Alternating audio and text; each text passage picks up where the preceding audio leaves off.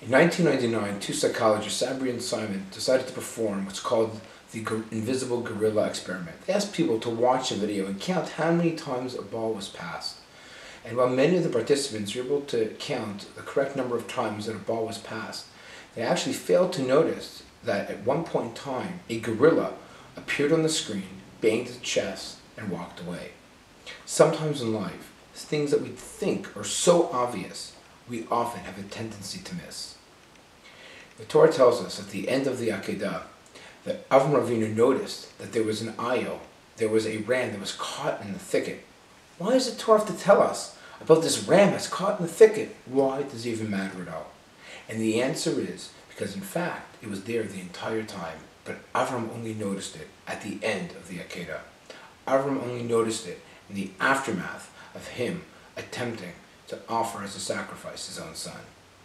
I think perhaps the message might be that in life, some things which appear obvious and things that we should notice, sometimes our life is moving so quickly that we fail to see them. We fail to recognize the obvious.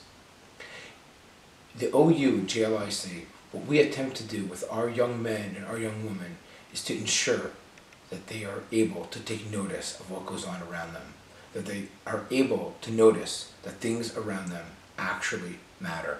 Perhaps it's that new person who's coming onto campus for the first time, or perhaps it's noticing and appreciating the power and the meaning behind Shabbat and Chagim. Or maybe it's putting their arm around a friend who's been missing for a while because they've been sick.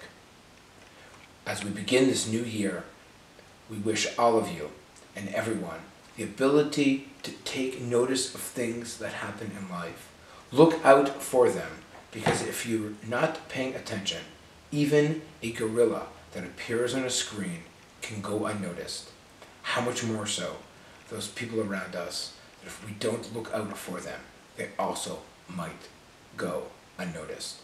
Wishing all of you a Shana Tova. It should be a good and healthy and happy, wonderful year for all of you and all of your families.